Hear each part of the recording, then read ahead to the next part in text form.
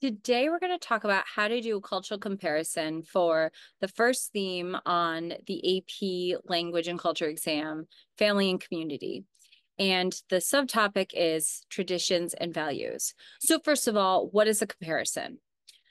In this case, it's a cultural comparison, but a comparison is when you are taking two people, places, things, in this case, two communities and their cultures, and drawing out the similarities and differences between the two. And that is what you are going to do on this part of the exam. Two communities and their cultures and traditions in this sense, because we're talking about values and traditions.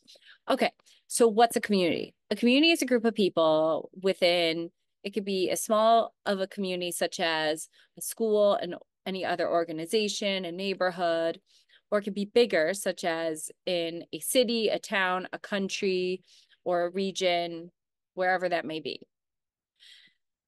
And when we're talking about traditions and values, we have to understand what those words are too.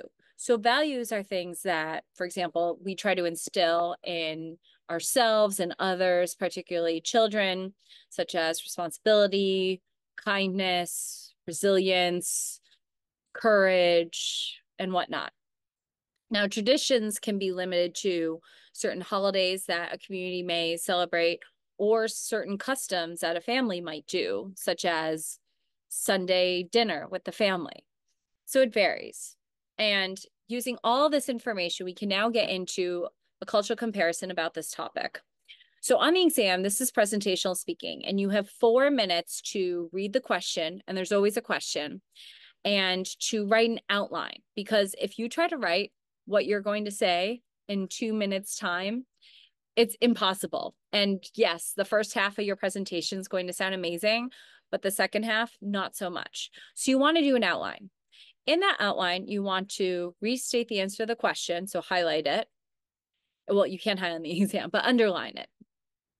And make sure you put an arrow right there. Okay, I have to answer this in a general sense. And then use a connector, such as firstly, in, and then use the community that you're studying. So as an AP Spanish teacher, I always say start with the Hispanic community, whether that is a Spanish-speaking country in Latin America, Spain, or any of those smaller communities such as cities, regions, towns, whatnot. And then you answer the question in a specific way, right? So giving examples and details. So if you're saying the question is, why are traditions and values familiar, meaning within families? Why are traditions and values in families so important? Your outline would state, okay, something along the terms of values and traditions within families are extremely important, not only to transmit or to instill the beliefs and ideologies, but also, how to be a good citizen. So, for example, or firstly, in, and then if my Spanish speaking community is Cuba, if I say in Cuba, the family is the nucleus of society where values are instilled and that students or children can learn over the course of their lives. And although Cuba is suffering socioeconomic difficulties, one thing that families share, a value, is hard work and how everyone has to work very hard so that each family can survive. They sustain each other, they support each other, and they contribute to the family. And a recent study confirms that there's a high importance of instilling these customs and traditions, not only values, but customs and traditions, not just on a daily routine, but specific parties such as the Three Kings during the Christmas season. There you go. I talked about values and traditions in a Spanish-speaking country. Now, this is when you say in your community. So you put another connecting word in.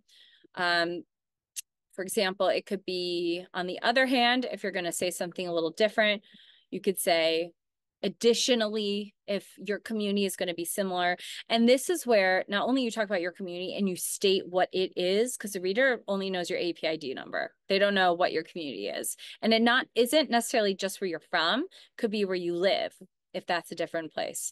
And by the way, if you're a native speaker, use your community if that's a community of the language, use another one as well to avoid confusion. So in the second part, this is where you're going to put the comparative: more than, less than, similar to, different from, just as much as. Because if you start with comparisons, it can get really disorganized very, very quickly, and you might kind of go off track. And the same thing is if you start with your community. We're really good about talking about ourselves and what we know. And the whole point of this is to show what we know about another community and then drawing out the similarities and or differences in ours. So the second half of my outline is going to mention, on the other hand, my community, the US, the family is a source of traditions and values in a lot of ways, but not so much as in Cuba. Given that the US is a huge country and there are so many different cultures and values can vary from state to state or part to part, instilling values and traditions is still very, very important, just like it is in Cuba. Because students or young people learn now not only how important it is or how fundamental it is to act a certain way and to have these values, but to also be global citizens. Similar to Cuba, the traditions are transmitted in order to make the generational gap smaller and to instill a certain respect between older and younger generations and a connection between them, but also to maintain certain unique customs, such as certain celebrations, for example, Thanksgiving. If traditions aren't instilled and passed on, they could be lost from one generation to another. So that's my example, answering the question about values and traditions in the US, comparing them to Cuba. And then at the end, if I have time, that extra, I don't know, 10, 15, 20 seconds, that's where I put a conclusion to conclude, or in conclusion, values and traditions in both communities are fundamental or essential because they encourage the growth of each person and they preserve what is essential in each family. There's your cultural comparison. That easily fills 2 minutes. You answered the question in a very general form. You answered it specifically to the community that you're studying, whether it's Hispanic or Francophone or whatnot. Answering the question about both traditions and values with certain relevant details. Then you compare it to your community, and that's where you put the comparison in with relevant examples and details about traditions and values. And if you have time, it's really important to conclude answering the question. Now, the word important, as you might have heard in my descriptors, I didn't say important the whole way through. I used synonyms such as fundamental, essential. Those are the kind of things that elevate the grade to a 5, especially if you've completed the test this way. You don't want certain grammar or vocabulary flaws or repetitions to lower the grade. So that's why you want to use a variety of connecting words, vocabulary words, and advanced grammar to get your point across. And that is how you do a cultural comparison about families and communities, traditions and values in the cultural comparison, obviously in the target language on your exam. Now, if you're a Spanish student, the link below is for Spanish students. I've done this in Spanish so that you can not only hear cultural comparison a little bit more specific, you can hear the kinds of words that I'm using and how I'm using different, not just words from the book, but synonyms of it. So check that out in the link below.